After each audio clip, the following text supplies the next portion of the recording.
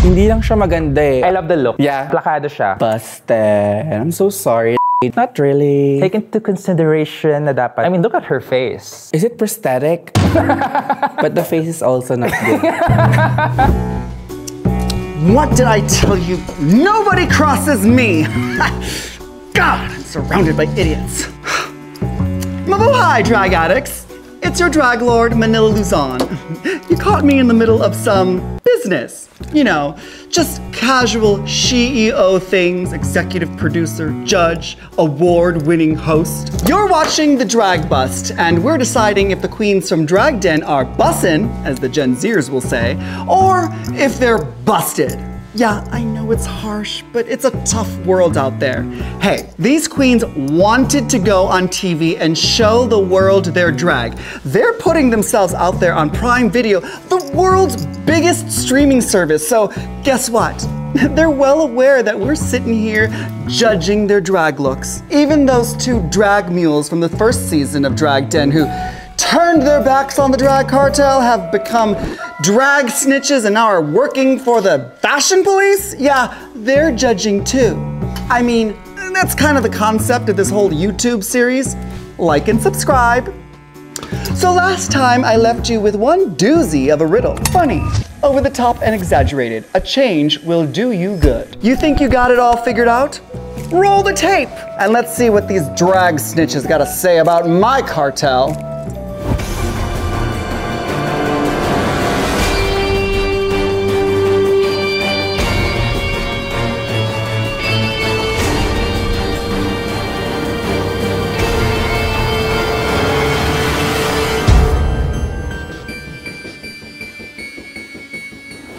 This is your drag agent on duty with the face that launched 1,000 ships, Aries Knight. And I'm your drag agent on duty that launched 1,000 ships. Dasha! And you're watching an all-new episode of The Drag Buzz. So Adasha, this episode is the Pinoy comedy episode, which means the struggle is real.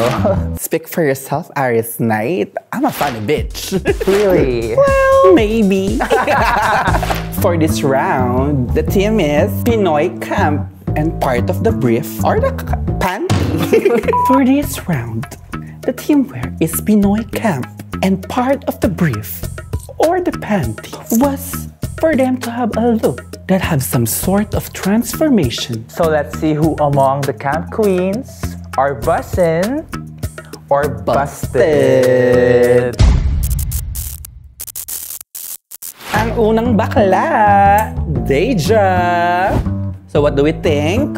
Oh, she's a bouquet. A bouquet hungry for bukake.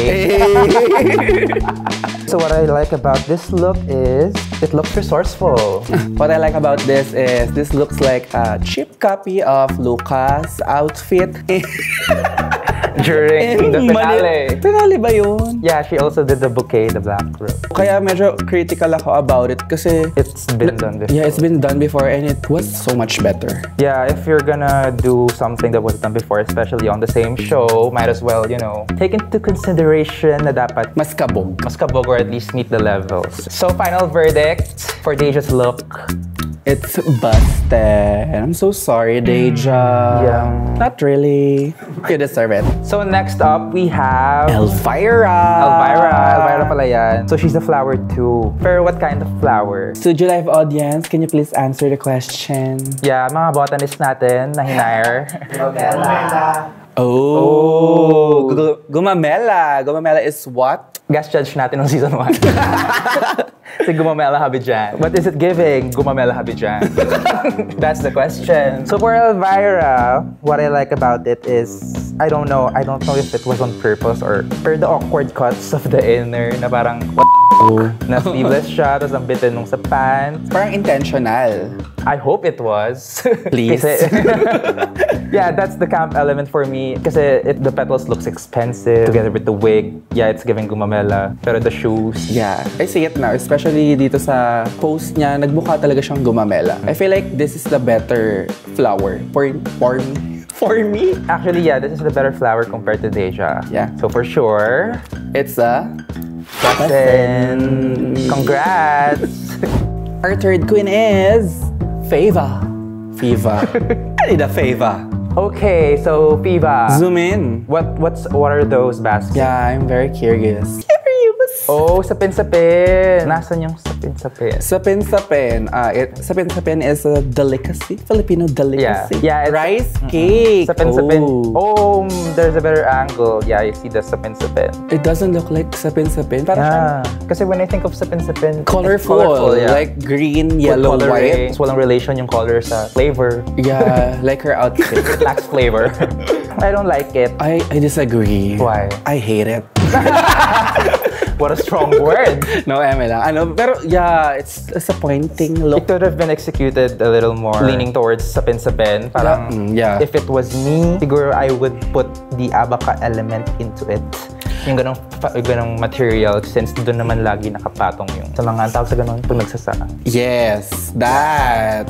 Hair. For me, parang the colors of the skirt, parang panis na yung sapin-sapin. Actually, it should be matingkad. Yeah, kasi ang sapin-sapin is colorful. Parang ang sarap kainin. Parang Yes. yung sapin-sapin ni Fava, parang irereklamo ko siya sa barangay pag binenta niya yun. Parang ganun. It should have been more colorful. Yeah, and the silhouette is not giving. But the face is also not giving. Pero ang pengkay, hello. The face. It reminds me of my childhood. Pero ang ganda. Ang ganda Sayang, lagi ng yeah. pengkay ni Bakla. Feel ko kung kasing ganda ng mukha niya yung outfits niya, magiging unstoppable siya. So, Fiva, sorry, but we have to... Busted. It's busted for Busted. us. Yeah. It's a busted sis. I'm so At least sorry. maganda ka. It's Jean Vlog. Ano siya? Ano siya? Eh, parang ito, parang gets ko siya agad. Oh, it's puso. I don't know that. I don't know that too. Google, for the foreign audience, you can Google it. Yeah, we'll Google it Sorry. after this. I like it. I like it too, yeah. Ganda. Ang ganda. Wow. Well, in fairness, I love it. We love sustainable fashion. Yeah. No, but yung hair. You love the I hair. love the hair. Okay. Hope she win. What I don't like is her shoes. Ayun yung Yeah, masyado siyang glam. I feel like dapat nag-boots siya. Color green din or something na to Something cover weird, up. yeah. Yeah, ang weird lang ng choice niya sa shoes. But overall, I love the look. Yeah, the shoe is a bit formal for the look. Yung lower part lang is not giving, pero yung overall look, I like it. Yeah, so we give Jean Vlog a... Bustin'! Bustin'. So next up, we have Margot. Ooh, Margot is an enema. A douche, yes. An enema douche. It's giving camp, pero not so sure if it's giving Pinoy camp. Yeah, kasi we know naman na hindi nagdudush yung mga Filipino. Ew. Parang if mag-enema ako, I feel like gagawin ko yung color is color blue. Or white. Parang wala pang Yeah. nakitang enema na black. Actually, may black na ganyan. Na enema. Kita ko sa Shopee. Pero sana yung hair nga, no, black din. Or is it brown kasi nagamit na? Brown kasi pinasok niya. Baboy. It looks a bit unfinished, the look. Yeah. Ako lang ba? Yeah, ikaw lang. Ako lang. Pero I agree. So tayong dalawa na. I-zoom natin siya. Monitor zoom. Monitor please. Oh, may hawak siya. Ano yan? Ah, water gun. Oh, okay. In fairness sa kanya, the water is clear. Yeah. Hindi man tapos yung look, pero tapos na siyang mag-douche. In fairness, ang ganda ng hair. Yeah, I love the Well, hair. hello. Big stylist. Wigs by Margot. Pero, hindi talaga. I'm so sorry, Margot. So, we're gonna give it a... Busted! Next up is Marlene. I love it. Gusto ko na, for me, yung camp element niya is something that is usually associated to being cheap, tacky, funny looking. Yeah. Pero the way she presented the cover, yung notebook, Mukhang art, ang mahal, Yeah. ang ganda, ang linis, ang pulido. in fairness. And for sure, she was the one who did the artwork. True, knowing her. Actually, yung makeup niya din here is made of paper. Actually, she is made of paper. Wait! Yes, may piso. Anyway, I love the look. Yeah. Plakado siya. So far, best look for me. So far. Yeah, best look for me so far also. Copy Stop paste. copying me. Stop retweeting. I love the wig. Actually, yung wig, ang ganda. I love the wig na it's also spiky, same as the outfit. Yeah. Malinis siya. In fairness, cute yung shoe. Parang, sobrang loud naman na kasi nung upper part, parang hindi mo naman napapansinin yung shoe. Yeah. So, forgiving naman siya. Yeah, hindi siya pangit, pero hindi rin siya parang maganda for the look. Yeah, parang... Pero okay siya. So, Marlene, you are giving bussin'. Yeah, best look so far, so busted. Bussin', thank you so much for that look.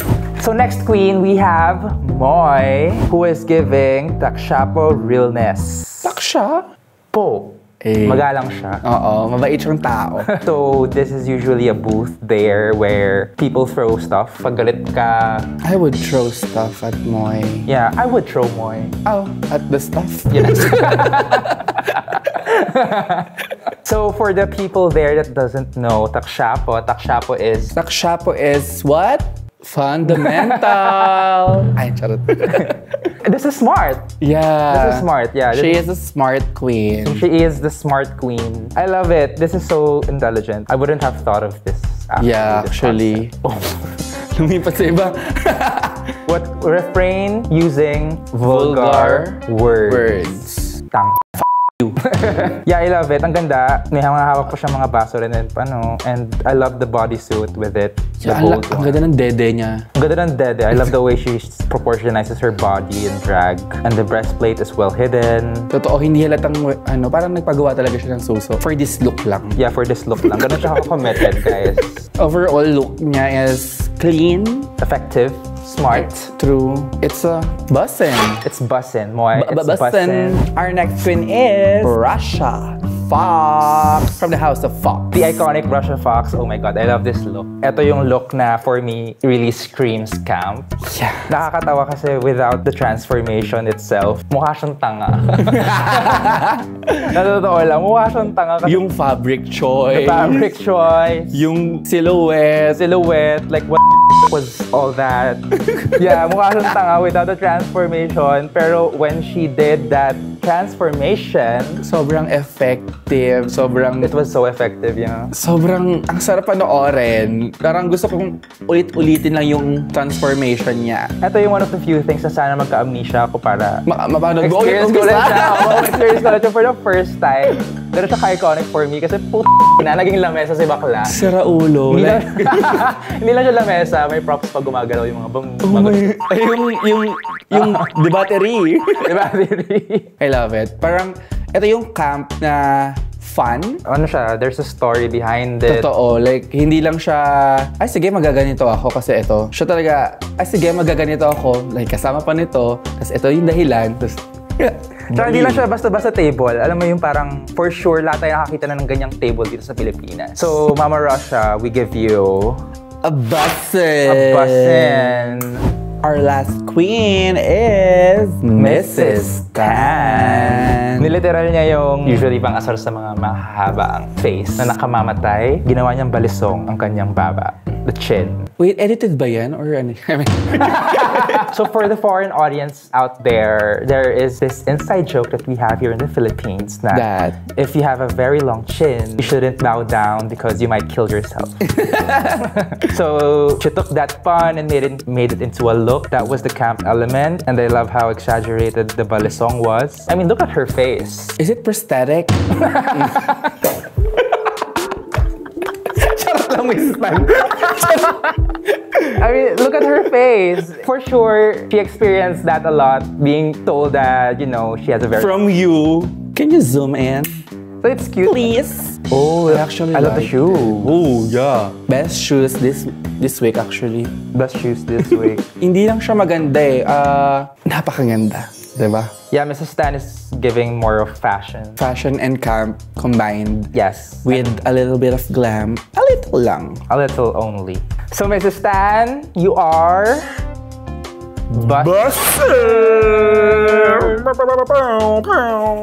So, Aris, who is your bussiest of the week? The bussiest of them all. Oh, the bussiest of them all. I'd have to say Miss Russia. So what about you? Russia came close, but mine was Mrs. Tan. Her look was ambiguous. Ambiguous! So how do we settle this? The traditional way of settling things in the Philippines Yeah. is through Jack and Poy, or in English, bato-bato pick. No, in English, rock, paper, scissors. So I'm Team Russia, Team I'm Mrs. Team Stan. Stan. Okay. Yeah. Rock, paper, scissors. Rock, paper, scissors.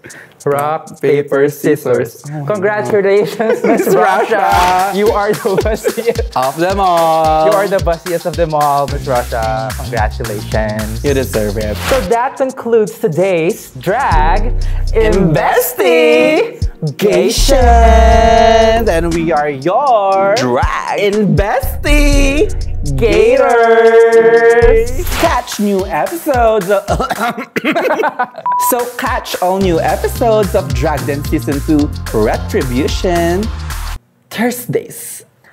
Only on Prime Video.